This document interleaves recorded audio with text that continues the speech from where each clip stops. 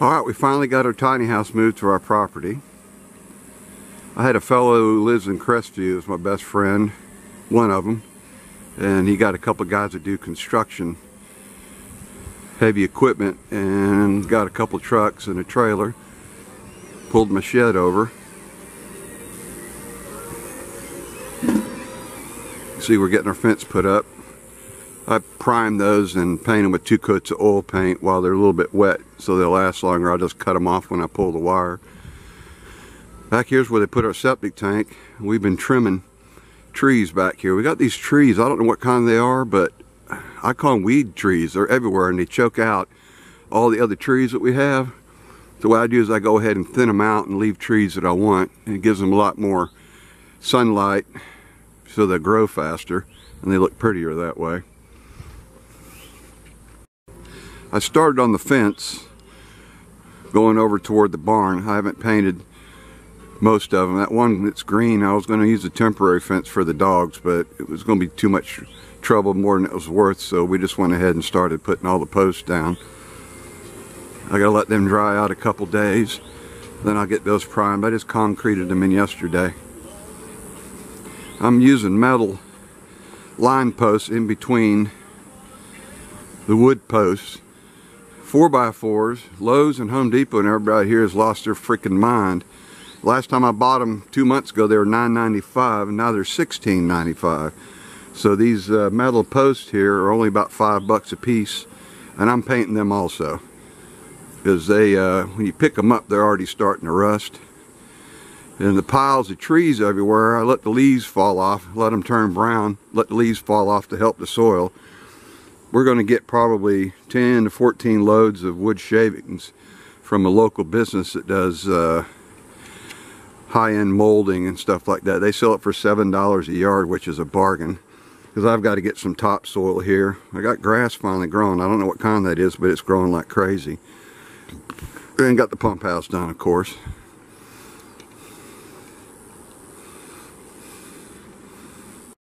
Now our tiny house did survive the hurricane.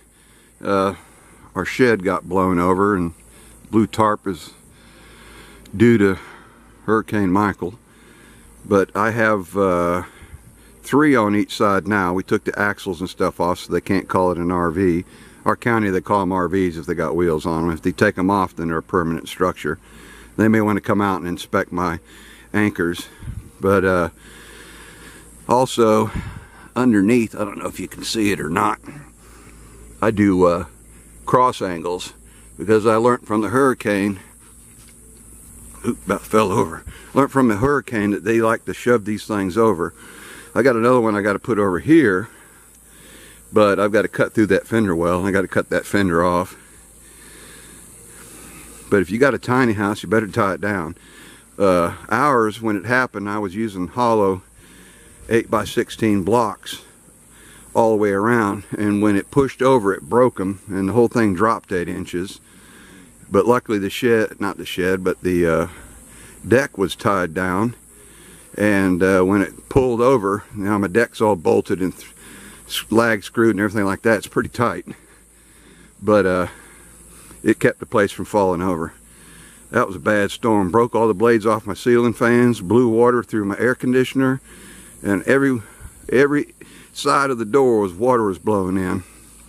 We were only about a half mile where all the railroad cars got blown over. And there's the anchors I use. I use 4-foot trailer anchors, and I try not to have any fasteners, so I just loop it over the frame that we built it on. Then I don't have any fasteners. Now in the shed, I'm going to use the ones that come in like 6-foot lengths with a metal hook on it, and do a cross under each side and go straight down to an anchor. But I've got to move this thing over. It was set in the wrong position because the trailer was too big, so I got to twist that thing around 90 degrees. That's going to be a son of a bitch to do. But we're starting to do forestry management. We've got to cut all these weed trees down and try to get it where it looks better. I just don't want a lot of big piles of this stuff laying around when we got fire season. But that's fixing to be over after the hurricane season. Then we can start burning this stuff. We got a place where we burn it. and we're going to cut down as many pine trees. I got a little one over there. I've got two up front that are small I can cut down. I've got some back here. I'm going to cut them down. I'm going to probably leave the water oaks, and I got a couple of kind of other oaks, and I'm going to leave that sand pine. I think they call them short-leaf pines too. I'm going to leave that because they're pretty trees, and it's far away from my septic tank that it won't get in my drain field. I'm going to put that stuff in there to kill roots in case something decides to get in there. But it's been nice out here. Just this yellow sand, nothing likes to grow in it, and it gets hot as hell if you're barefooted. I did want to add something about tie downs. I stayed in my tiny house during the hurricane, and it was a Cat 5. They called it a Cat 5, Cat 4, to help out the insurance companies. Then their deductible, everybody's deductible applied, but it was a Category 5. And these, like I said, these anchors held it down. So if you build these things right, mine got through a Category 5. I don't see why anybody else's couldn't. But you got to strap it down, and you got to bolt your deck together. Don't just use screws. Bolt it all together, through bolts, lag bolts, everything. So that was a hell of an experience, sitting there watching the damn wind blow water all the way around the door. I was there. My dad had died a couple months earlier, like I said before, and he had a shitload of towels, and I got them. And I'm glad I did, because the way it was blowing in, I had to make a dam out of a towel until it got completely drenched, and then I threw it into the shower. And I did that until the storm was over, and I put a bucket underneath the air conditioner so no water got in and damaged anything. The front left anchor did pull out. It was concreted in, and it still pulled it out and busted the strap. So that tells you how bad that wind was. And it came in two directions. Blew my shed over one direction, and then came on the front side and blew that direction. That's what, like I said, those box cars the railroad had blew over, and we were, like I said, half a mile to it. So I can't emphasize enough to strap these damn things down. When ours fell over, the plumbing broke, which, you know, that was the only damage we had. So this time I put a rubber boot there hooking it to the septic tank, so if we get a bad enough storm and it wants to rock a little bit, I'm going to do that on the electrical. I'll put some 1-inch liquid tight and 1-inch flexible line for the water going in, because I don't know if these cross strappings are going to do what I want to. I think they will. I don't need this thing going side to side wanting to fall off the blocks. So like I said, I'll have one more hooked to that, but you got to tie these things down. There was something I did in the equipment shelter that I never mentioned. When I first hooked the dryer up, we hadn't moved it yet, and I thought, wow, that's great. It's pulling out a lot of air out of the dryer, and I got to thinking, well, hell, that's going to pull air out of my damn house. So what I did is I put a 6-inch pipe over to a vent, and I taped it off real good, because I didn't, if gas got loose, I didn't want it getting sucked into where the dryer's at. Now I've got a combustible gas detector down there, and they're loud, so we'd hear that. Then I have a smoke detector and carbon monoxide detector up there, which is wired to everyone in the house, so if it goes off, they all go off. And the crazy thing about living in here in the country, you'll never believe it, but we have AT&T fiber optic cable. It was half the price as Comcast, and its upload and download speeds are exactly the same. I've been noticing on average about 600 megabytes per second, because I have to go through other networks. If it were to stay in a fiber optic, I'd be getting closer to 1,000 megabytes per second, which is crazy fast.